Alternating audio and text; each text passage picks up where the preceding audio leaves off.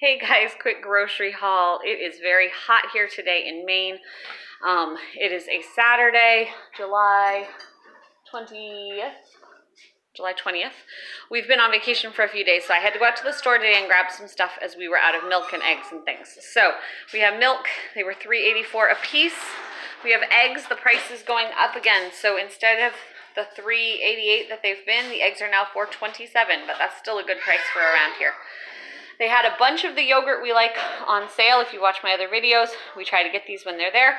So these were $1.84 a piece. And it was funny, the Walmart workers looked like they were having a orange juice party while I was there. They were stocking all these carts full of orange juice, and we found out that the fridges and freezers were starting to get too hot.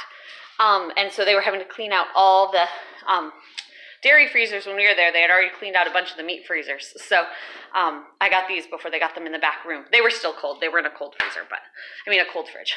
So we got a jar of salsa, which was $1.98, which is going with these chicken over here. I have not tried these yet. These are boneless, skinless chicken breasts, frozen. And so it's a 5-pound bag. And because it's so hot here today, it's like 11:15 now. I'm going to take these, put them in the crock pot on high outside so we don't get heat in the house. And we will use this along with the salsa that I'm going to put in them and have shredded chicken tonight that we can eat on top of tacos. So we got some tortillas to go with that and some taco seasoning. I usually get the big one at Sam's Club, but I was out, so I got this, which I think was $2.88. More popcorn. You know how much we love popcorn. A couple bananas. And then some cheese.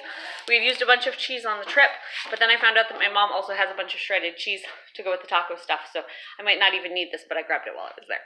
So that is my order. The total for our order was $78.59, but $20 of that was outside things. Most of it was the test strips I need for my blood sugar for this pregnancy, so that was a big part of that extra $20. But I just wanted to do a quick grocery haul before I put the chicken breast in the crock pot to show you what we've gotten today. Thank you for joining Herding Little Cows. See you next time.